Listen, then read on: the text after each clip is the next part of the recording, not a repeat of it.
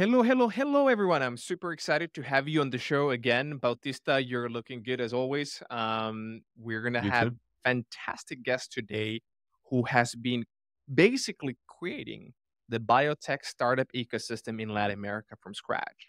When we look a little bit over 10 years ago, what was the situation when our guest tried to start investing in deep tech companies in Latin America? He realized that there was not that many companies where you can invest in.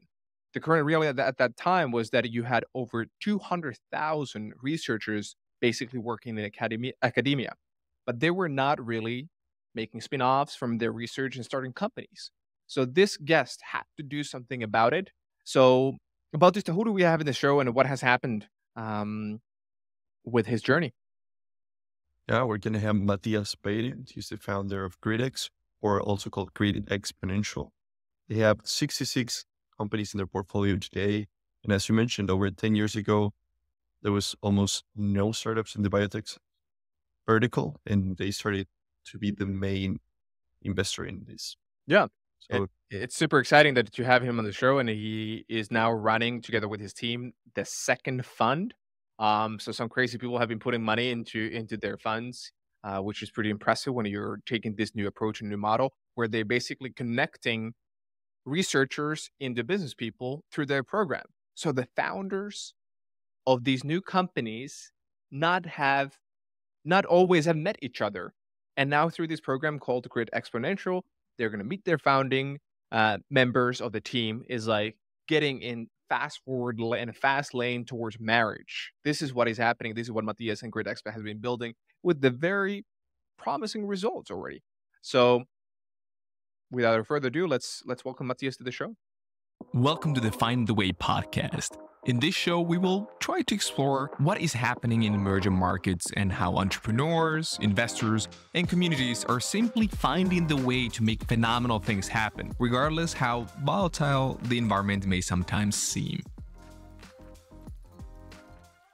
So Matthias, it's great to have you on board in the show today, where you have been really building up the scene of biotech in Latin America, all the way from north of Mexico down to Ushuaia, pretty much. And I think that what you told me when we met is that why you started with Grid Exponential and you started getting into the game and into the scene in this industry is that you saw the huge need, the talent, the capabilities of Latin America, but you did not see enough companies where you would be able to start investing. Thus came the new idea, the concept, the model that you created with your teammates at Grid Exponential is to put together scientists and business people through your programs so you can push them out to the world that have been starting to solve global problems from day one. Can you share a little bit of what was that? How did that get started? I think that is a pretty fascinating story, and I think that would be a great starting point. Great. Eric and Motita, thanks for the invitation. I'm excited to be here. And yes, that's correct. I started like almost 10 years ago, trying to see how to invest in science-based startups in the region. Not biotech at that moment. It was science in general. And happens that there were no startups to invest in. So after a year of understanding the ecosystem and in all the region, understanding the opportunities for these kind of investments in the region, and the conclusion was that okay, why the VCs were not investing in these kind of startups? Well, because there were no startups to invest in. So at that point, there was like a crossroad, to say, okay, what should we do? Should we do something with this? Or we have to move to another sector where we can invest with better approaches. And, and the decision was to do something because there were a lot of very talented scientists. Uh, Even though there was an open question from investors, like more local investors, regional investors, saying why these scientists are going to be competitive in the world with their science when you have the same infrastructure, the same like grants for basic science. But what we saw at that moment was that there were a lot of like very good publications in very high profile journals, in specific sectors. There were a lot of scientists that did their PhDs or post PhDs or some exchanges with universities of research institutes from all around the world. So there were like evidence about the real potential of these scientists in the region that could be competitive. And on the other hand, we had a lot of scientists. We estimated that in life sciences, 200,000 researchers in the region, In whole and Latin none of America. from Mexico Okay. to Argentina, yeah, and none of them were outside the academia. So in terms of availability or of scientists creating their own startups, the the the the numbers makes no sense, no, because even that you didn't have a tradition on creating companies, Yeah. you didn't have like scientists becoming entrepreneurs. If you saw the amount of scientists, at least some kind of rate about that amount should be transforming into startup. At the moment, there were no startups coming out, and And what do you mean by that moment? What year was that exactly? Can you clarify that? yes, I started. I like came out from my former company in 2013, the middle of 2013. So I started thinking about, and in 2014, I finally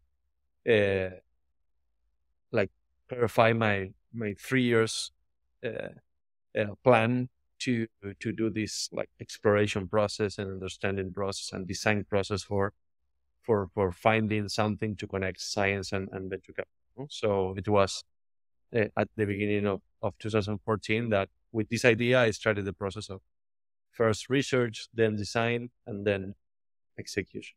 And then came biotech. You transformed that. The exploration journey started with all science. You vast amount. You mentioned 200,000 scientists in the region, but nothing was really transforming into private companies out of there. And comparing to, let's say, Europe, Central Europe, Northern Europe, the U.S., where you have a lot of universities, research institutes that are basically spinning up a lot of that research into companies and putting that into the markets.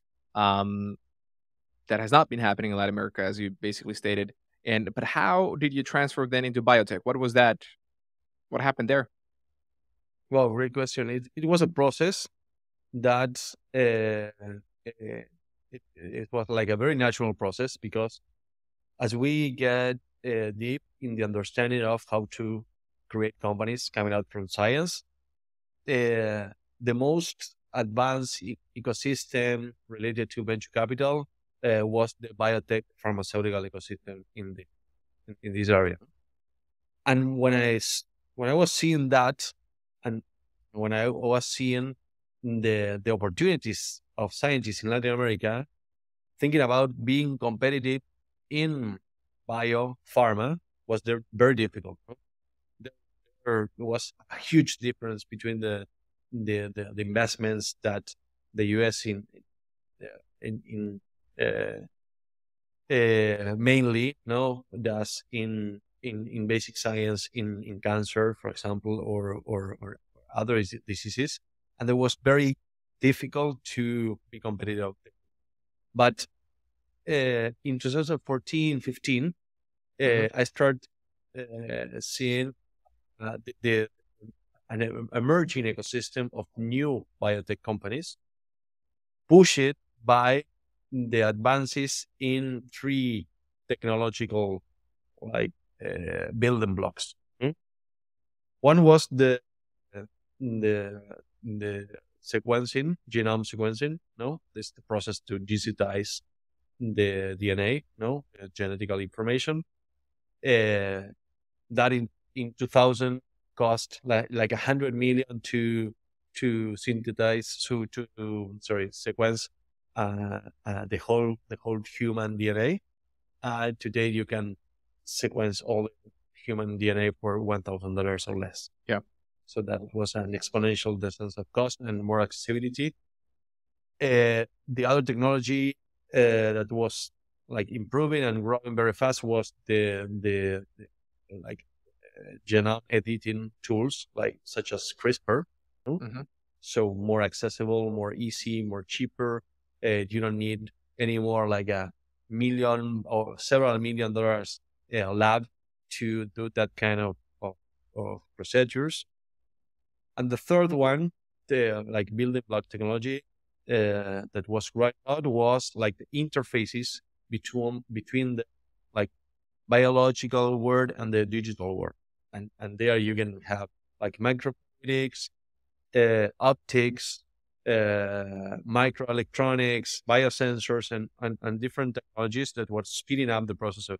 So with that scenario, the possibilities to create solutions in in agriculture, in food, in diagnostics, in personal medicine, in biomaterials or industrial biotech stuff was starting to give like a growing process of new startups.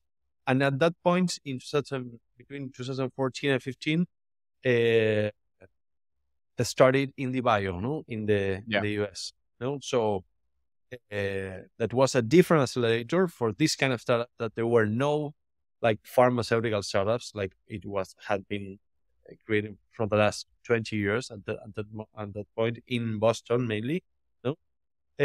So it was a new approach, and I started seeing there the kind of the startup that, or the kind of scientists creating startups that I saw in the region. No, so they said, okay, here in this specific niche, no, we can be very competitive. That was the main reason to start focusing on biotech, but was two more reasons.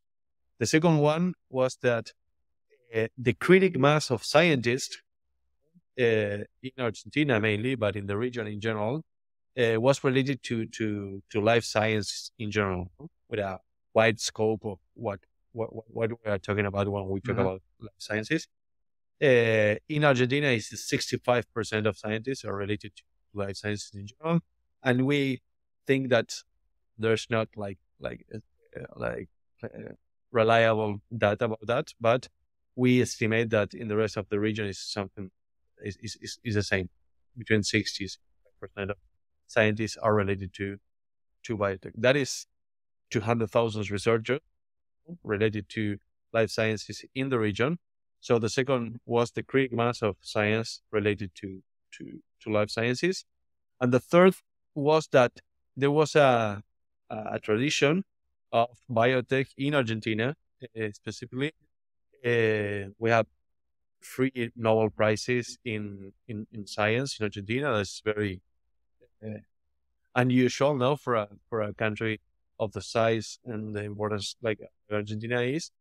So it's a huge tradition. And we have a emerging industry, not developing like frontier technologies, but using knowledge, scientific knowledge to develop vaccines for humans, for animals, new crops, doing biofuels, doing food. So many like medium and big companies doing that kind of stuff. So there were candidates there to have the first investors for this idea. So that 3 reasons like put us in the path of biotech.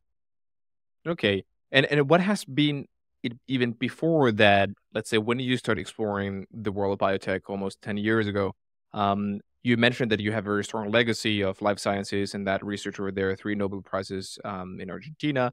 So there is and there has been relatively great momentum in it. What might be the reason that there has not been any bigger corporations that are coming out of Latin America that at least, growing up in Europe and working over there or in the US, typically Latin America doesn't come into mind when you think about biotech. It's US takes the majority of big companies, the majority of funding.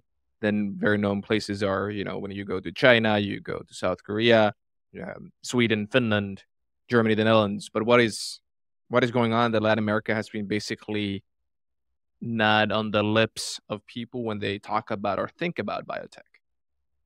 No, first is that historically there were no like R&D investments in science of, in the private sector in the region. No? Like No. local companies didn't do like R&D. These biotech companies, they uh, they was not doing like frontiers technologies. No, they were doing like some processes to produce, to more focus in your regional markets, that kind of stuff. That is difficult to be competitive to become a leader company for the world.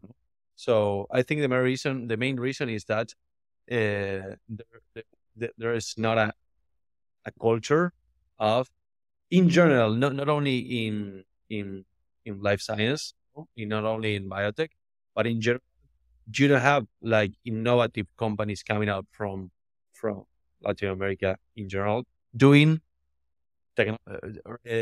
developing technologies. No, you have several technological companies that focus on the regional markets, such as Libre, Globant, and Nubank, and that kind of companies that are very important companies. Now that very fast growing companies and are great examples for entrepreneurs. But we don't have companies in the region that they're bringing new technologies to the world, are competing from Latin America to the world. So there is a lack of that kind of culture in the region. And why do you think that is, Matthias? Is it only because of a lack of investments, or is there something else that is lacking in the whole ecosystem? No, I think it's the whole chain in the ecosystem to really start a process of inspiring new scientists and new entrepreneurs, and start showing the investors the opportunities that we have in the region to invest in this kind of talent and start creating. We have some examples like heroes in the region, like Satellogic. There is a company led by Emiliano Carmen, that is, it was the first company in the world of proposing this like a constellation of small satellites. No, Yeah. others companies like come up and were faster because of these kind of ecosystems. But Emiliano was a really leader in the for all the deep tech industry in the region. But it's just starting this process of having these kind of companies in the region. No, so I think we are living in a world that the knowledge is flat. So today is easier to create a company in the frontiers of technologies coming out from other places rather than the US. Yeah. And in terms of that, so given the global nature of biotech, you clearly believe there is like a unique advantage as well from Latin America because you're competing globally. So what do you think that is? What do you think is the unique thing that Latin American scientists or companies from biotech can excel at compared to everyone else? Yes, I think we have great advantages for the early stage, no, of these companies. No, then we have to see process. We are too early yet, no, to really see advantages in the latest stages. But in the early stages, we have huge advantages. One is that what I mentioned, that almost all the scientists in the region are working at the academia. So if you become a startup, you have, we used to say there is an like talent arbitrage opportunity, no? So you don't have to compete with a Genentech or with a $100 million funded startup that is hiring PhDs, no, to keep the best talent for your startup. No? So the talent is there, and our ambition is to have at least of those 200,000 researchers in life sciences is to have like 20,000 researchers working in startups in the next 10 years in the region. No? That could be like a huge impact, no? And could be very, very new. I think that the first one is that like talent arbitrage opportunity. And the second one is that there is a cost arbitrage opportunity. A PhD in the region could cost like a tenth of what it costs in the US and in Europe. And also that is very important for the first couple of dozens, millions dollars that you are putting into a startup to try to expand the frontiers of knowledge. Oh, well, that's for sure. That's for sure. Because let's say only yesterday I heard about company pitching here in Florida, a biotech company that wanted to have between 5 and 10 million immediately out of the gate, basically only with a presentation to build up their first facility. And comparing that to some of the startups that Grid Exponential has been introducing us to is crazy to hear the differences in, number one, the requirements of cash that they need to be able to get testing facility number 2, expansion of lab number 2, building that physical infrastructure, and from there is like when you look beyond that, when you look at the OpEx, it's crazy. The comparisons, it's like with the one person salary in the US, you have a full team operating, and you've been building hardware infrastructure to support your experiments and testing your hypothesis. It's crazy.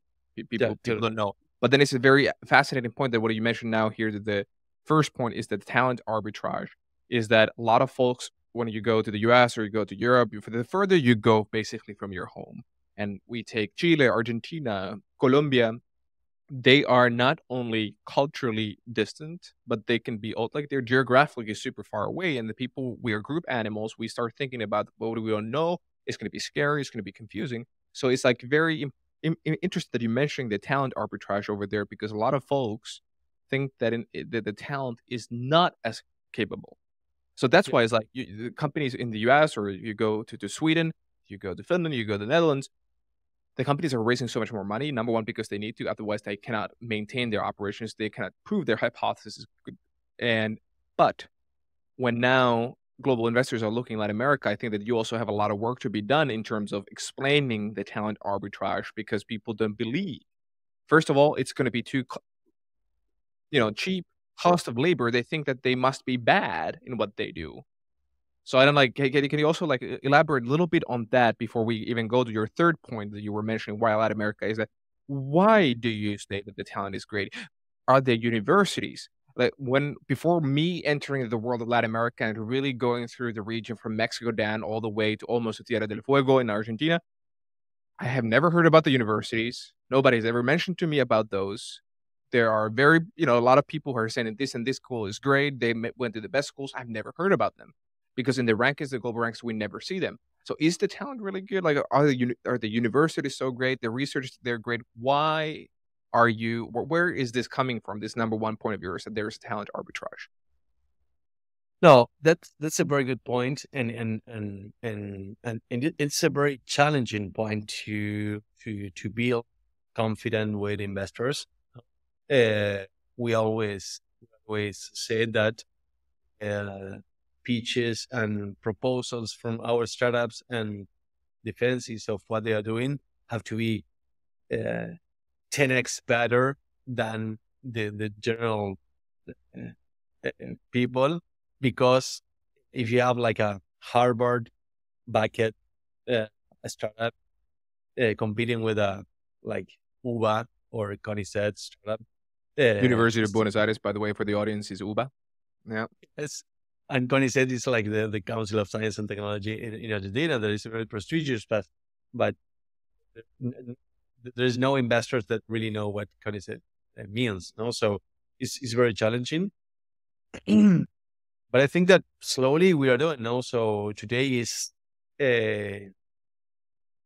more easy to a startup coming out from a portfolio to go to San Francisco and to say, where you come from? From Argentina. Oh. And where is Argentina? You maybe even don't know where it is. But instead of only talking about that they're coming from Argentina, say, okay, no, I come from the same place that a company like STEM or like BFlow or like Congo Precision or Chemical or like Puna Bio I said, okay, I know those guys. Yes, yes. And I talked to the scientists, Yeah. and they're really, really cool, and they're really good scientists. And I've been looking for the work and on the papers, not only the commercial work, also the scientific data. I did a due diligence, or a friend of mine did a due diligence on that. Yeah. And I see that this is good stuff. No, so this is competitive stuff. So we have some like more objective arguments to use, like activity, like journals were publishing before the start the process to great companies. But those, when you at the end of the day put this conversation of comparing like Harvard, Stanford, Davis, or Berkeley, or you name which university against those, even that you have like a like concrete information that should give the evidence that they have to be good, no, because they have these scientific careers. The more strong evidence or process to create the confidence is the examples that they are seeing of companies coming out from particular Argentina in this case, but it's going to be for the rest of the region in the future. Yeah, absolutely. And then you basically, sorry, I interrupted you over there. You were mentioning the third point to Bautista's questions on number one was talent, number two was a cost arbitrage, and now the third point that you were trying to make. Yes, and the third point is very particular because it's the biodiversity that we have here in the region. Yeah. Latin America is the most biodiverse region in the world. And why is this important in this new scenario of biotech companies that are data-driven companies? This kind of companies. It's not only about biology; it's also about the data that you can have. So, in general, you see the biodiversity and the forest, and that you have to maintain biodiversity because a matter of sustainability and ecosystem balance. And that's, of course, is true, and it's very important. But as we are transforming biology into digital, there is a lot of information in that biodiversity that could really impact the world in significant ways. There's a evolution over there of microorganisms and plants in animals that can really have solutions for health, for food, for agriculture, and much more stuff. Thinking about and understanding that biodiversity, I think is a huge asset that the region has today. Absolutely. And isn't that might be turning into your advantage that the folks living in Latin America have just an easier and faster access to all of the mysteries of, for instance, the Amazonia, that we don't even know what's there. Isn't that what the predictions are? That we don't really know what can be done by getting out of our nature. Totally. Yes. There is an expectation that there are a lot of solutions coming out from that nature that we really don't know.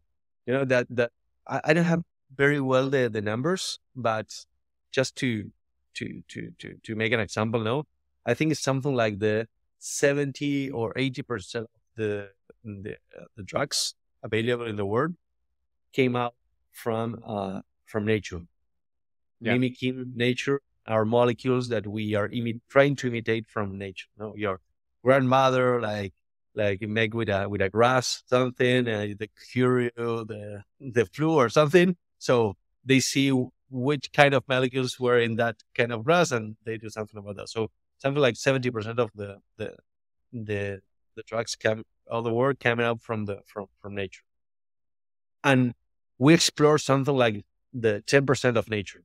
We know, and we mapped something about like 10% of the biodiversity of the world. So imagine what could happen with that 90% that we really didn't map. And it's not only that the percentage of nature and biodiversity that we didn't map is the speed of mapping and the capabilities that now we have as we digitize biology. The speed of understanding combinations and possibilities of that biology is a huge opportunity, and that information there is a huge asset. And these 3 points that you mentioned, talent, cost, biodiversity, I think is fantastic for the audience to understand. It's that Latin America is the most biodiverse region in the whole world. It's a very important point to understand. Is these 3 topics where you've been able to, for instance, as Grid Exponential, to build a very or relatively strong relationship with IndieBio, one of the most important accelerators in the US when it comes to biotech and deep tech companies? Would you be able to also what has been happening there? You mentioned that a lot of your portfolio companies, so your model goes into that you are doing the matchmaking of the scientists and the business ops people. You put 200K tickets for those people to go through your programs. By the way, how long does it last, the program that you're making? It's 6 months. We have a first stage of 3 months where they match, and another 3 months where we worked with the founding team, the new founding team. Is this all the engagement you do with them? Is it this 6-month period and then you just stay back and let them do the rest, or how does it work after the first initial contact? As we have finite resources, no, so we have to focus on something. Our 80% of our focus is in that process.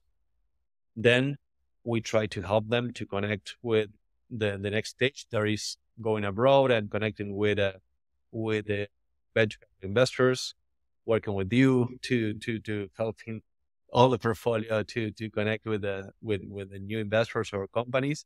That kind of work we do a lot of that, but we are not involved as we are in the first 6 months with all the portfolio. So our deepest work is to do very good and every year trying to do it better, the selection process and the transformation process. As we don't work with a startup, we work with a scientist and entrepreneurs that have maybe they don't have even an idea, they just have capabilities. No, who are those, and how we transform that into an investable startup is our main focus today. But we try to do this type of connections, and IndieBio is a very good example because we've been working with them for the last 6 years and going deep in that relationship. And for us, it's very important because it's the best way to get in the US and to get in the venture capital investors in the US. And how did that relationship start with IndieBio? Is like you picked up the phone and gave a call 55 times and tried to pinpoint those 3 things: talent, cost, and biodiversity. You need to talk with us, or how the heck did it start? It's like that's a good point. No, as everything happened at GRIDX, all was organic. We just started walking, thinking that we should do this because it was a huge opportunity, and the model was changing and transforming as the way we walk. So first, we said we have to invest in this. There were no startups to invest in. We have to work with scientists to help them transform themselves into entrepreneurs. But you can go at the speed you need to go if you don't put a business entrepreneur, because the learning curve for a scientist in Latin America is going to take 3 or 5 years until they are really prepared to become entrepreneurs and face the venture capital industry. And then, but if you have the startups, there are no investors in the region. So what do we have to do? We have to connect them with the investors abroad. So because I'm at serendipity, but I was looking for this kind of startup, this kind of investors. In 2014, IndieBio was starting the process for the first batch. I already was working in the idea of GRIDX. Some person that was working at IndieBio came to Buenos Aires for vacations, and he connected with the biohacking community. And I was there. I'm not a scientist, but I was at the biohacking community talking with, we were 20 persons, crazy persons talking about biohacking. And I don't know why he connected with the community, and we organized like an event for 20 persons, and he told us about IndieBio and the first cohort that they was looking for. So I keep in contact with him. The other, I went to San Francisco, and I contacted him. He said, "Okay, I left IndieBio. I'm not working anymore. They are just starting, but looked at today or this evening they are doing like a meetup over there. So knock the door and get in." So I did it. I knocked the door. I didn't call them. Oh, So it's I even did it. better. Like you're going pre-phone time. You just knock on the door. I love it. They can decline you when you're there at the door. It's too exactly, rough. exactly. I use that a lot by myself as well. Like people feel bad to turn you down if you're on the door. Yeah, actually. So I met Ryan Bettigur, that was one of the founders in 2015 of IndieBio, and their fathers were from Cuba, and so I told him that I was from Latin America, and I started saying, okay, we have these three advantages. We didn't have any startup yet at the portfolio, so what all promises. I said, okay, let's talk, and we start talking with him, and at the end of 2017, when we raised our first fund and we invested in the first companies, one company first applied to IndieBio, and finally we had the first company. Between that, in 2016, we invited Ryan Betek to Argentina for the Chamber of Biotechnology organized an event, and they invited him, introduced by me, to be the keynote speaker. So we also started doing like that process of getting closer and showing what was happening here. So from there, from 2018, every year we have 1 or 2 or 3 companies from our portfolio in the different cohorts of IndieBio in San Francisco or New York. And in 2019, we invited Arvind Gupta, that was the other founder of IndieBio, and he was the GP at IndieBio. Also for a Chamber of Biotechnology in Argentina event. He was a keynote speaker. And at that point, there were already 4 startups from portfolio IndieBio, and he was saying, okay, 1 could be possible that coming out from anywhere. 2, also coincidence. 3, okay, what's happening here? But 4 companies, what was it? So he wanted, when he invited, say, okay, yes, I want to go because I want to see what is going there. Why so many companies coming out from Argentina, no? So we started that process, and today is very important. And a couple of weeks ago, we had here in Buenos Aires at Sean O'Sullivan, that is the founder of SOSB, that is the fund that were IndieBio, Hacks, and Orbit below.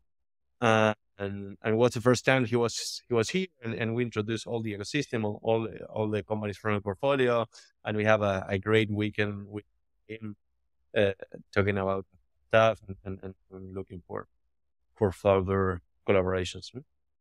Nice. Well, in that case, he said, well, you got to give us his number, or even better, home address, so we can knock on his door wherever he lives and invite him to the show as well. It's that is Matias. We're going to keep you on that. That's a great thing that you want, what you mentioned right now. But then, okay, so, but now if we take a little bit look on your portfolio as well, you have over 50 companies. What is the number today? Yes, today we were running our 7th cohort batch, and there are 10 new companies. So we are now 66 companies at the portfolio. Look at that. So you're truly building the biotech scene of Latin America. Starting from nothing in 2014, you look into the experiments. Everybody was working in their labs in research universities. And now Matías Peire, along his team, comes into play. And then there's 66 companies now in the portfolio. That's pretty awesome. By the way, it's fantastic work that you've been doing.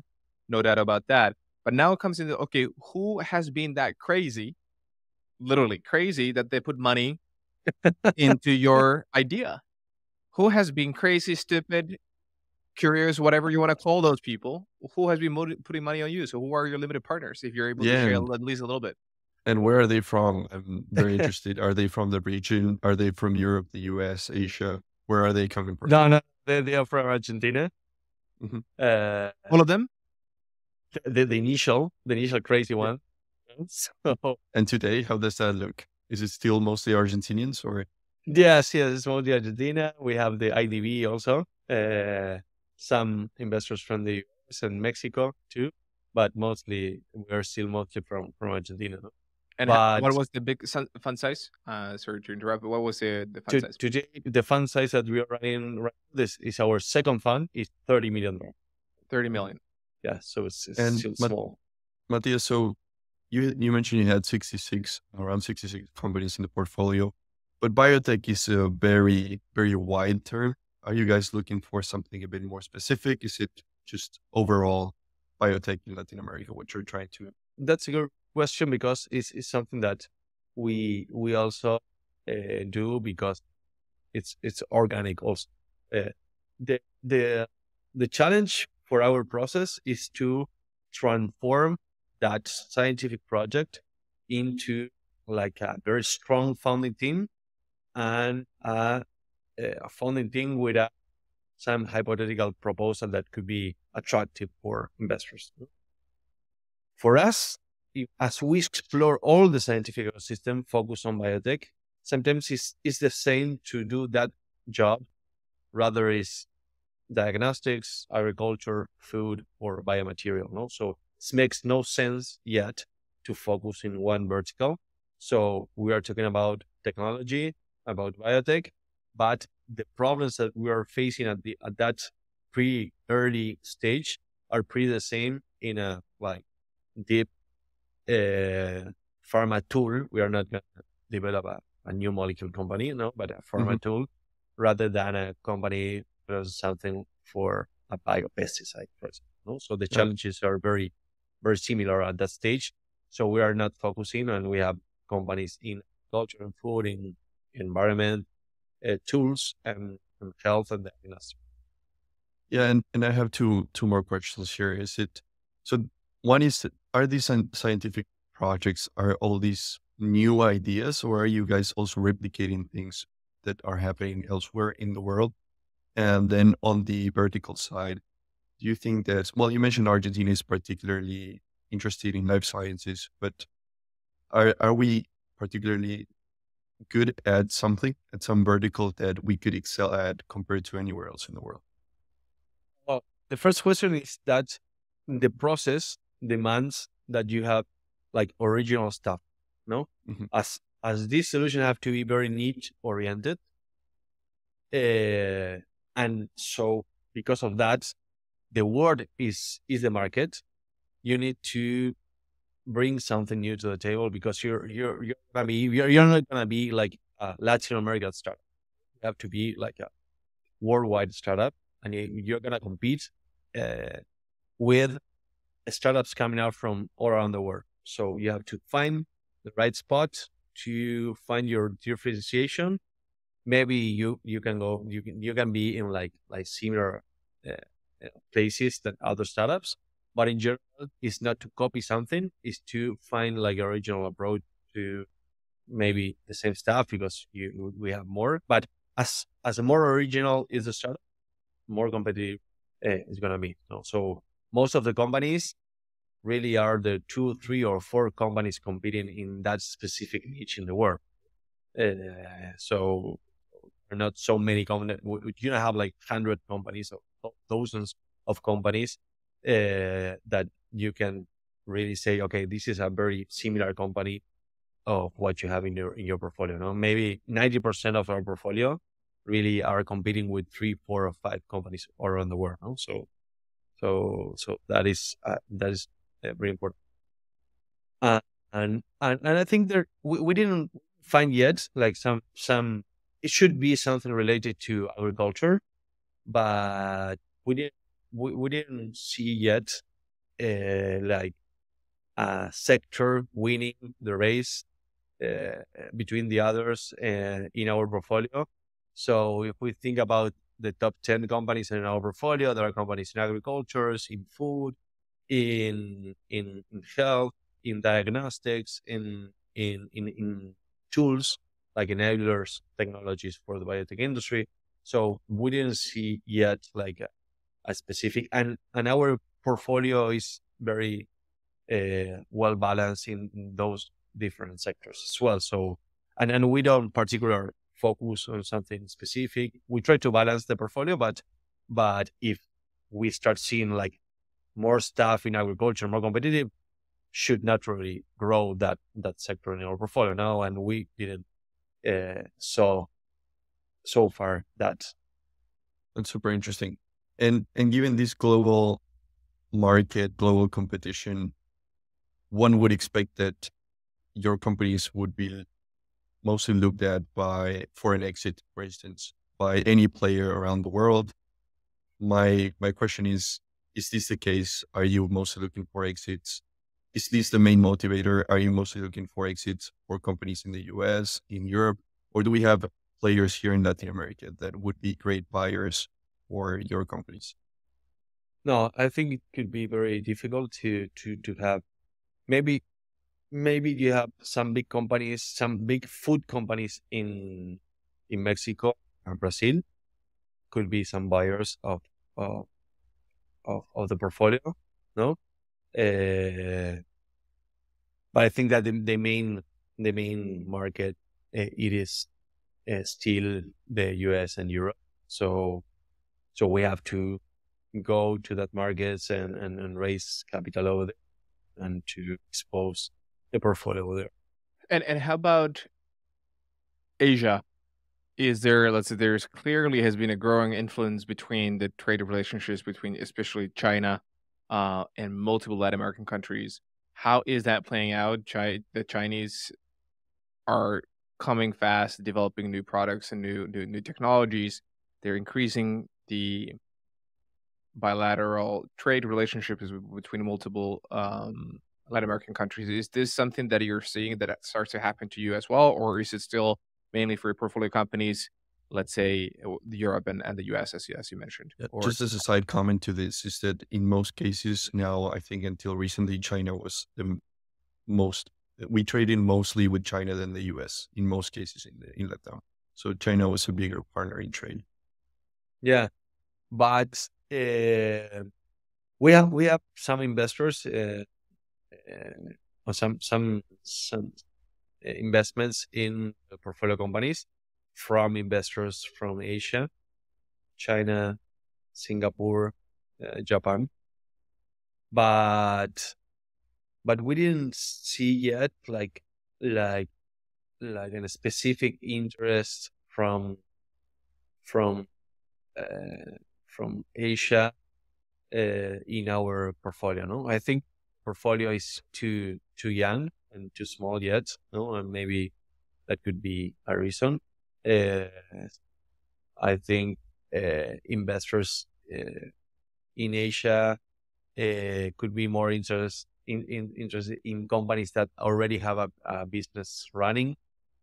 If you focus in food and culture, rather than companies that are facing, they are still facing like technological risk.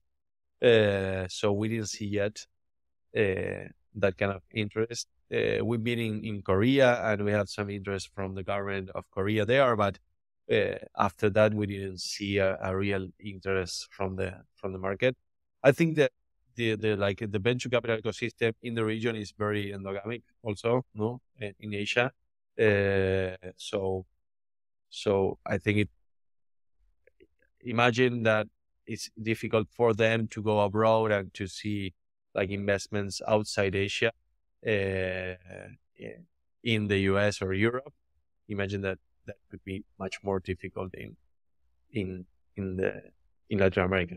But I think it's also that we don't represent yet a real opportunity in terms of being suppliers of deal flow of this kind of stuff for the world. No? So imagine this portfolio of 66 companies is the biggest biotech portfolio in the region. Is ridiculous. No, it makes no sense. So we are just starting at this. You're starting. So then if we focus on exit, maybe some big gun and a big player comes in and buys whole GRIDX portfolio, and that's how they're able to diversify the risk, huh? Wouldn't that be the case? It's like you build it up and then For fund one, I'm open my LPs that I didn't mention, that I have to mention because you asked me, I didn't mention. But my LPs would be very, very happy to have that kind of offer. You have to see the price. oh, But of course, of course. But it's the global invitation now coming to the table to talk about Fund One of GridX because at the end of the day, everybody, the LPs, they are demanding and they're gonna keep you accountable, Matthias, you and your team, of course, on providing yes first that IRR, but then actual liquidation events to be able to return that capital. And on this term is that how do you see the exit environment? But this is like an overall topic of a whole venture game in Latin America. Everybody is expecting to see and demands and wants and needs desperately see more exits that unleashes more capital, more liquidity into the region because everybody outside of the region is going to be worried that is it going to be, are we going to make money if we come to the region? And venture is a very risky game. You can choose when people are looking at their portfolio decisions and where do they make their allocations is like they need to be able to know with higher level of confidence that you're going to be able to get anything back. So what are you seeing? Let's say now you're fund one and now you're fund two. Is that first of all, like in biotech, how long the period might be that what have you ever seen? What are you expecting? That how long are these companies going to develop their technology before they're going to be potentially acquired? And you're able to return some money to your LPs? Yeah, no, very important that conversation. First, I have to mention the first crazy investors were Hugo Sigman, that is like a very important business man in the pharmaceutical industry in the world, but in Argentina also. He lives in Spain mainly, but he's Argentinian. He was the first that said, okay, let's try with a $1 million fund. I'm going to bring some friends. And he brought to the table to Vago family, that is another very important pharmaceutical company. Also Gador, that is another pharmaceutical company, and Vicentin, that is a company doing like soybean oil and a very huge company in that. All were related because they were part of the Argentine Chamber of Biotechnology. So they were the first that was trying to. So and they started this as like certain of just a wild card because they care about the content, they care about the topics, and that was like, okay, Matías, go and figure things out, but they're not going to hang if you do not. Yeah. Yes, it was more philanthropic at the first stage, exactly, rather than like speculative investments in venture capital. But it's always about money, and when they put money, they ask you how is going this money. Then so we did like a first pre-experiment in 2017. So the real first fund started in 2018. So we have like 5 years exposure of that first fund. And then for that second fund came out another family that is called the Cielegui family, the Gold family. There are important families here in Argentina, and also Marcos Pereira, other investors. So we closed with them that first fund that was a $12 million fund, the first fund. And in terms of the expectations about returns and exits, we already had one exit, from one company.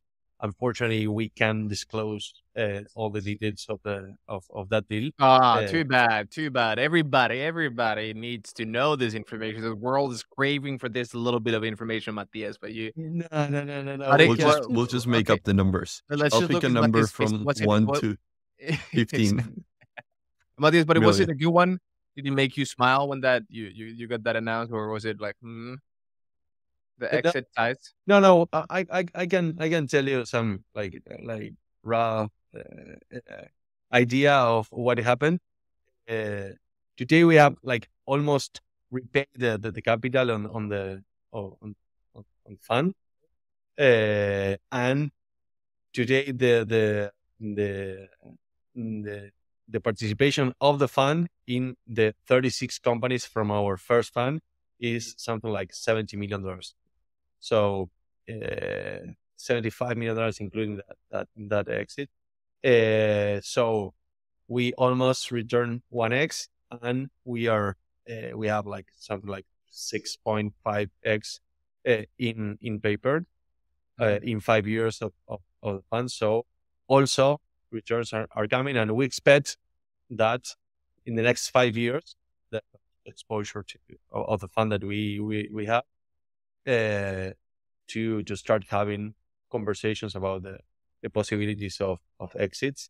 And the main possibilities to see exit, we are seeing it at the like strategic, like big companies acquiring in like M&A strategies. And that my vision about that is that we're seeing a scenario where the companies are going to have pressure about transform the way of how they produce in a more sustainable way. They don't have that technologies. They don't have the teams to do that. So they're going to need to speed up that process of transforming themselves into sustainable platforms, and new practices. So they're going to start needing this kind of startup. They did it to digitize a lot of stuff of their companies, and now they have to do it to transform the ways on how they produce. So we think a very, very attractive M&A scenario for the next 5-10 years. Yeah. Where was the buyer from in this case? The company that From purchased? the US. Yes, from the US, America. Yes. In Latin America, as I mentioned, I think that there could be candidates like in Brazil and in Mexico. Companies like, I don't know, Bimbo, like FEMSA in Mexico, or companies like GBS in Brazil, or InBev in Brazil as well. So there are huge companies that could be candidates, but there's no like a huge critic mass of strategic buyers in the region. But in terms of these exits as well, is that when looking into more deeply into your portfolio of GRIDX and looking at other biotech companies in the region, one thing that it comes very evident is that the price tag of these companies is actually very attractive for a foreign buyer, in a way that they have been developing very good technologies. And even though they would be life-changing for the founding teams, it would be very good returns for you and the early investors in the region. But in all reality, let's say if we will look at the bigger, let's say, pharmaceutical or biotech company that would initiate their own R&D efforts for the next 6 years in topic X, Y, Z, you can find ready-made packages where the technology readiness level is in a very high place. So this is a very important, let's say, area where there can be a very, very good deals made, because you can buy these companies a lot cheaper, because they've been able to develop their companies with a lot less capital. Yeah. It's very simple math. Totally. And I think that applies to this portfolio in Latin America. But I think that there is a not so common discussion in the venture capital industry about the venture capital models in terms of which kind of exits we are following. So I think in these kind of startups, not only because they are coming from Latin America, but also because what they are doing, going to be much more possibilities to do exits between $100 and $200 million valuation. It's not going to be like the $1 billion company game as we've seen in the digital space. Yes. And the outlier game of these kind of companies and winner takes all strategy. So I think could be more like a game of 10 companies of $100 million rather than one company of $1 billion. No? So we're going to see less mortality, like more exits at much more lower valuation, and less IPOs and less companies going to really replace the traditional stuff, as we've seen in the digital space, that today you have like the more viable companies in the world are like those companies that in the last 30 years came out from the ecosystem. I don't know if we are going to see these kind of companies in the future in the deep tech space, no?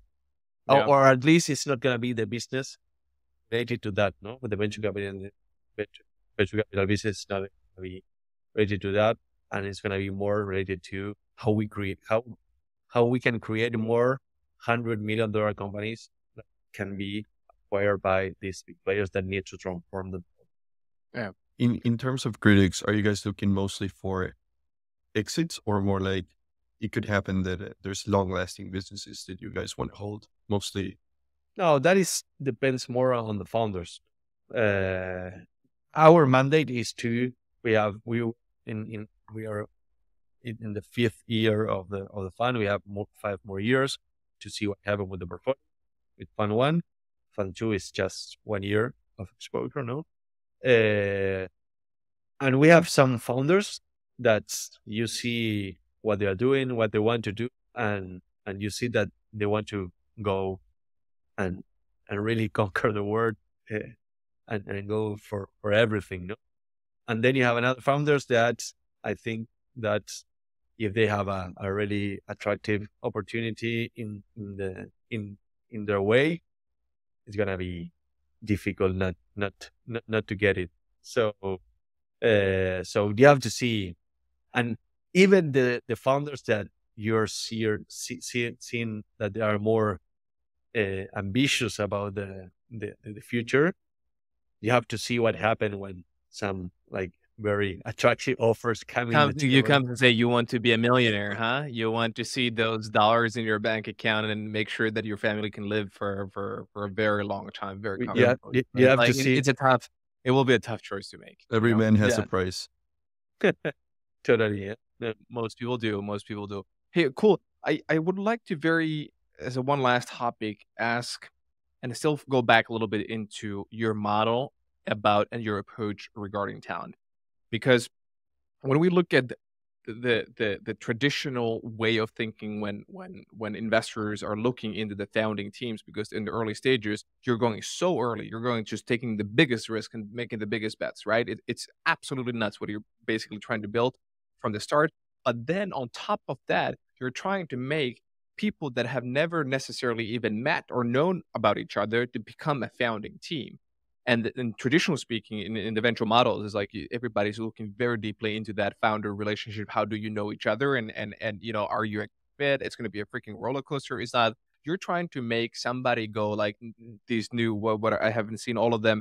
The modern day reality TV shows where you're blindly trying to put people and getting married, right? This is what you're doing ultimately. Can we also add to the table the biotech risk as well? Exactly, because you have no idea that like you can make software work, you can pivot faster, but it's a biotech. You don't even know. This is just absolutely nuts, Matías, which I give you all the credit and that you have the courage to do that. But let's be honest, it's nuts. So then you add even this extra level of complexity. I understand the rationale that why you had to start doing this. But are you seeing, let's say, people questioning this? Well, obviously, every time you start to build something new, everybody's questioning things out a lot, right? So, but now here is that, like, I would be asking that if I've been looking at a lot of the portfolio companies of yours. I'm like, what is happening again? Can this work? Is it, No. First, we have to talk about the motivation. So why we are doing this? Well, I just a couple of days ago, I was looking for a document from 2014 at the beginning, and I find an email that I wrote to a person that was working with me at that moment. And I say, okay, and talk about GRIDX and to her 3 things. That I have conclusions. I was in an event, something about tech transfer or something. So I came back to her and said, okay, 3 things. The subject was 3 things. No? 1, we don't know nothing. 2nd, it's going to be very difficult. 3rd, we have to do it. Yeah. So we really need to speed up the process on how we transform the way how we produce or transform the means of production. That's possibility is in the scientific knowledge that it holds in the academia or the scientific system. It's not only Latin America, it's in the world now in general. We have to speed up the process to bring more solutions to really transform the world, because we are in a hurry right now. The next 10 years, the next 15 years are going to be like very important on how we approach these necessities that we have in terms of transforming the way of how we produce. So we need to do it. So, and the scientific knowledge is there. So we need to improve and to have innovative approaches to transform this scientific knowledge into real impact. We think that startups are the best way to do that, are the best instrument or vehicle that humanity creates so far to transform like basic knowledge into real impact, and capitalism in that way. So first we have to do it. And this is a big experiment of doing it and speeding up the way of doing this. No, of course, it's not the natural way to do. The natural way is to create companies, to people know each other, they start talking, they see a problem together, and they say, okay, we have to work together because we are so close and we think the same, we have the same visions, and we are so compatible. Let's do this. Let's solve this problem, or let's create this. Well, if we wait for that kind of processes to create the amount of companies that we need to transform the way we produce, it's not going to happen. So we need to face it different. So we are doing this experiment, and in some terms, we didn't cross the river yet, but it's happening. It's great. And when you connect this scientific researcher that's really want to impact with their knowledge, and when you connect them with a young entrepreneur that really want to impact, and they're really impact driven entrepreneurs, they are your generation of entrepreneurs like you guys. When you connect them, and at some point they discover that they need each other to do what they want to do in a very deep sense that is impacting the world. When they discover that, and they discover that they need each other to do that, and the best way to do it is together, that is very, very powerful. And that can complement all these alternative process that we are trying to create, that is synthetic, but we want to do it as natural as possible.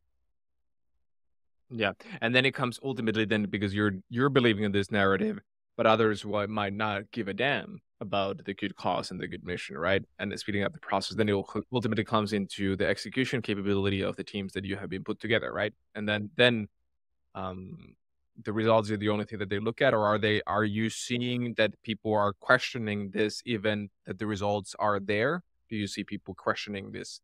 No. And we also, our motivation to really create something that really impact. But we have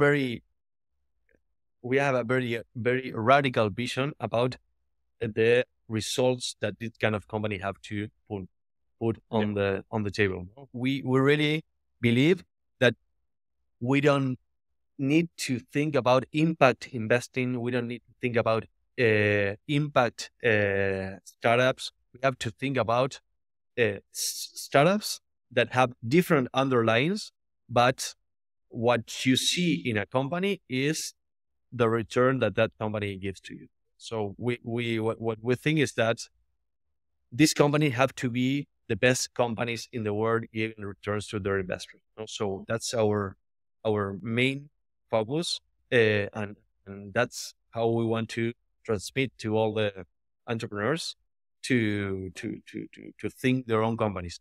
If you don't think in terms of really big ambitions in terms of value creation, nobody's gonna give you a dime or gonna take care of you because you're like real impact in the world. Okay, you can be in a cool newspaper or podcast, but nobody's gonna really take care of what you're doing if you're creating a company that really create value.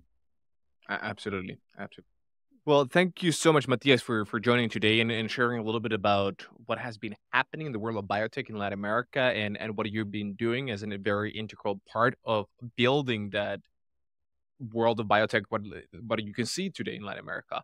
And I really hope that some of your portfolio companies or the people in Latin America are going to find some of those ingredients about the biodiversity that you have in your nature, because I'm starting to lose my hair with such a speed that the current oils that I started using for the first time in my life. So now the options are basically either I travel to Turkey and get a hair implant soon when I'm going to lose all my hair and I'm becoming bald. But I really hope that one of your portfolio companies or future portfolio companies can help on this regard as well, and to find something from the nature that I can just put over here. So I don't have like a sound panel over here that is going to be a bold spot in my head. Because when looking at your hair, you're doing something, about the and Matias. This is like I needed to. I have more hair, but I needed to. no, but at least you still have it pretty strong over there. But I'm 45. But I'm 45. I'm trying to cover it up every day nowadays. One Well, last thing.